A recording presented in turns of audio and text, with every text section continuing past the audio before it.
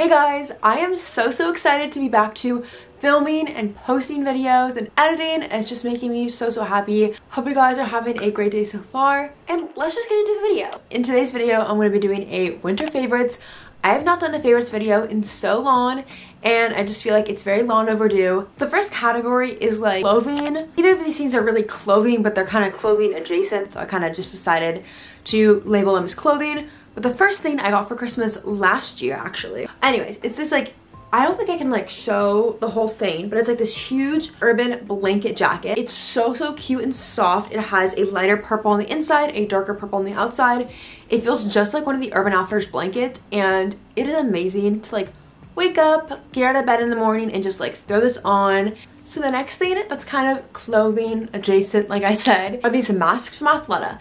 Let me tell you, my friends got me onto these masks, and they're just like perfect for school, work, whatever, because they're pretty breathable, and the material is like really nice, and they have one of the nose bendy things, and they're super adjustable. They come in all kinds of cute colors. Just so happy to have these. I love them. The next category is kind of like random things. So the first kind of random item is the current Starbucks drink I've been loving, and it is a hot oat milk latte with 2 pumps of caramel.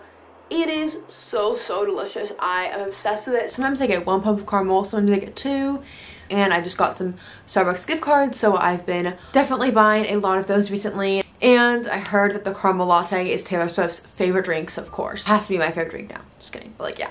Oh, and I also always get it with extra foam. I don't know what it is, but extra foam just tastes like so good. The next random thing are these claw clips. I have so many from Amazon.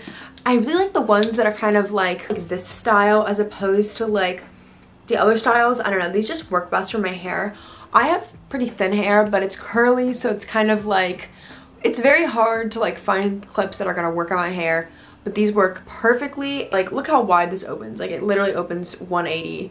Is that right? Anyways, these are super cute, and I love them, and they're super inexpensive. Next thing is this Glossier You perfume. It honestly smells amazing. I wish you guys could smell this right now. Like, every single time I smell this, wait, guys, take a little sniff. I always wanted to have a signature scent. Oh, it's not on. And now I do, so I'm very excited about that. This Puka Lemon Ginger and Manuka Honey Tea. This tea tastes so good. I don't need to put any sweetener in here because it already has the honey, and I think it's so relaxing to like have a cup of tea and like wind down before bed, so this is perfect for that. The next 2 things I've been loving are both books. I have been super into books recently, especially like seasonal books and like seasonal romance books. I've loved like The Unhoneymooners and People We Meet on Vacation. Those are more like the summery books I've been into, or I was into during the summer, but currently I've been getting into like wintry books. The first book is called One Day in December, and let me tell you, the first thing about this book is it's based in London, which should tell you everything you need to know, and the cover art is cute, which should also tell you everything you need to know.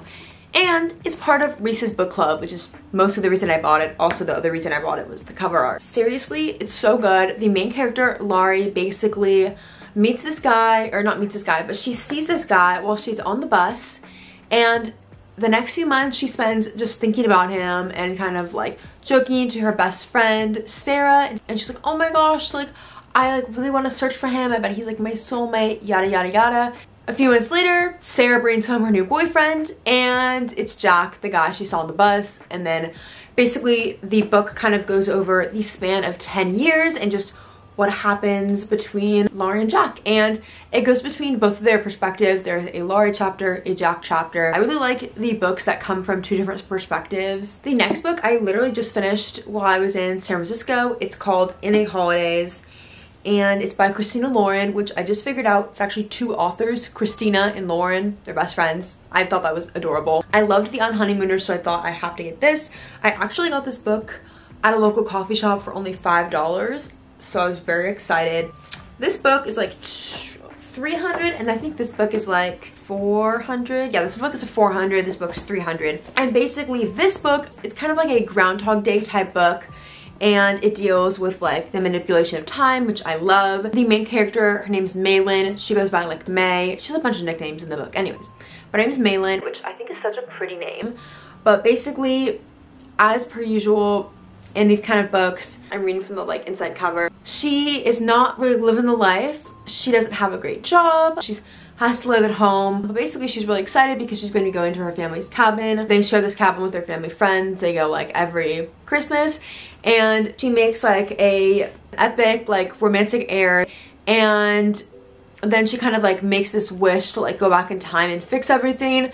So she gets her wish, and the rest of the book is kind of her trying to figure out what's gonna make her happy. And I just think it's such a fun read. Kind of the ending was expected, but it wasn't expected, you know what I mean? Like, it wasn't super predictable. I don't love books that are super predictable. Like, honestly, both of these books are not very predictable, which is what I like. But they're still like cozy romance, you know what I mean? Next few things are in the realm of hair care. So the first thing is this Batiste dry shampoo. This is the classic fresh one. This is like the gigantic bottle, because I use so much dry shampoo. Like, seriously, ask any of my friends. I use an insane amount of dry shampoo, which is why you should trust me. And this one is probably by far the best dry shampoo I've ever used. It smells really good, it works really well, it lasts decently long, and I just love it. The next thing is this It's a 10 Miracle Styling Serum.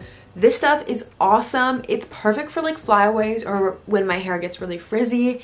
And honestly, it's called It's a 10, but it's honestly an 11 out of 10 for me. Like, it's so good, works so well. The only thing is just, it's a little bit pricey, but honestly kind of worth it. The last hair care related thing is these like scrunchy, like, I don't know how to describe it, these like stretchy hair ties.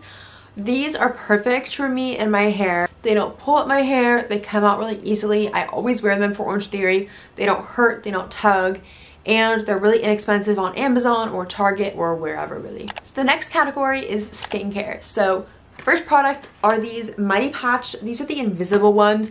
I like the invisible ones and the original ones. Those are the only two I've tried, but both of them are so good. Seriously, all you have to do is just peel off these little patches, put them on your face, and boom. You just put it on there for about 8 hours. I usually just leave it overnight. Sometimes I honestly wear them to school since we wear masks anyways.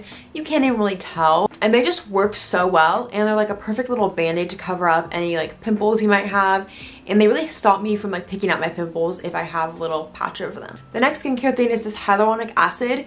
This is so good. I use this every morning before I wash off, and it just locks in moisture, and it's so nice, and it's relatively inexpensive. And of course, Aquaphor. I own every form of Aquaphor I think you can imagine.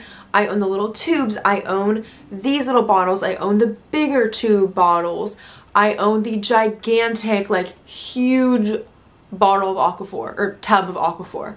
I just can't get enough of it. Like, seriously, this stuff is like a miracle worker. Like, it's so inexpensive and it can do so much. It hydrates my lips. It's like the only lip balm that really works for me. I use it on my eyelashes to help them grow. I've also been using it on my face to do like the slugging TikTok trend.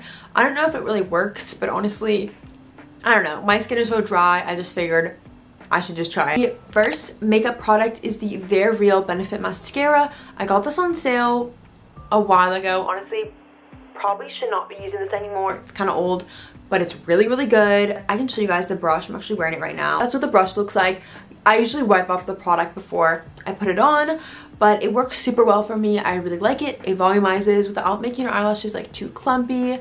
The next thing is the Buxom lip gloss, which I'm also wearing. It's kind of rubbing off because I just filmed another video, but this is in the shade Kristen. I love this Buxom lip gloss because it has that like tingling feeling, but without feeling like uncomfortable. In this really pretty pink color, kind of translucent. I really like it. And yeah, I really hope you guys enjoyed all my favorites. I know I enjoy all these products on the daily, and yeah, I will see you guys in my next video. Bye!